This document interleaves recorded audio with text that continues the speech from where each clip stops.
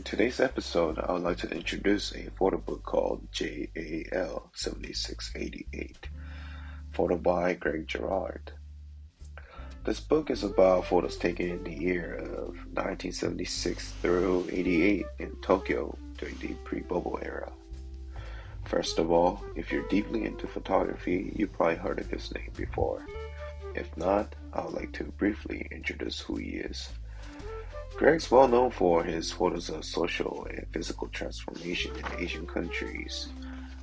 His personal photo projects are well known, and they're taken with Mamiya 7 medium format camera with a slide film using long exposures. His photographs are not dynamic in action, but has subtle, dramatic mood to it. I personally like his night photography. He uses long exposures to lit up his photos by using available ambient lights. Greg was born in 1955 in Canada. He was influenced by such photographers like Lee Freelander, Gary Winogrand, and Robert Frank's photos while looking at the camera reviews in the consumer photo magazines. He started his photography when he was 16 years old with a color film.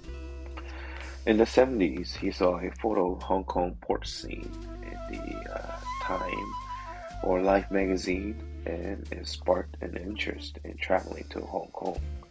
And later, when he was 18 years old, he took a freighter from San Francisco to Hong Kong for 18 days and spent about a month in Hong Kong to take photos.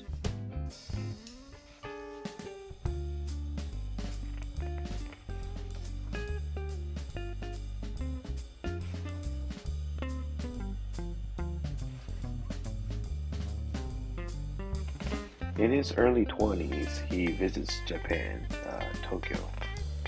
But during the late 70s, Japan was already known for an expensive country to travel to, so he plans for a one-night trip. During his stay at a hostel, he meets an English teacher who is just about to quit his job. Greg somehow ended up getting his job as an English teacher and makes a living in Tokyo. Later, he travels to Hong Kong again and gets a job as a sound recorder for BBC. He then learns how to take photos that earns job as a photographer while working as a sound recorder. 4 years later, he travels to Sri Lanka to take photos of Sri Lanka Civil War. This was his turning point as a photographer and earns jobs from National Geographic, Fortune, the New York Times magazines, and etc.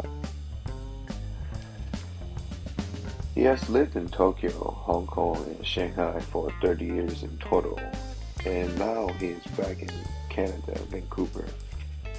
If you're interested in his photographs, I recommend his photo books, Instagram, and his interview.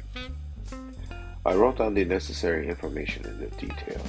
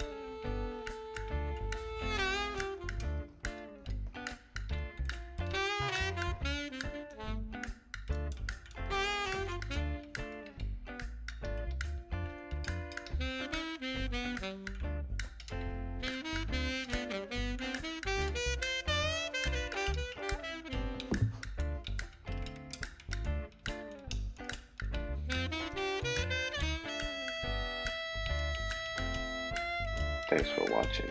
Goodbye.